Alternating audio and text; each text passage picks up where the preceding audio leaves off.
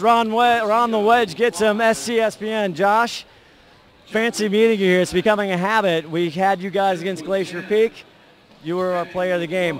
What happened at halftime, Josh? You had 2 points, we believe, in the first half. Second half, there wasn't a basket you didn't like. I don't know. I just felt like I could get it going a little bit. I honestly don't know. I just started feeling it, and I kept shooting. Coach told me to do my thing, and so I just did my thing. You hit 27 against these Terrace Hawks when you played there, came away with that close win.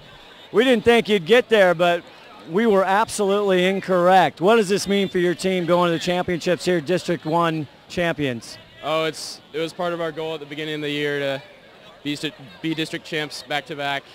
So it feels really good getting to that game. We know we had to get through Terrace, which would be tough, but I think we'll do all right in the district championship. All right, you're a player of the game. Lastly, I got to ask you, you're feeling it. Blindfold on, doesn't matter. The peach, the rim looks like 100 feet wide.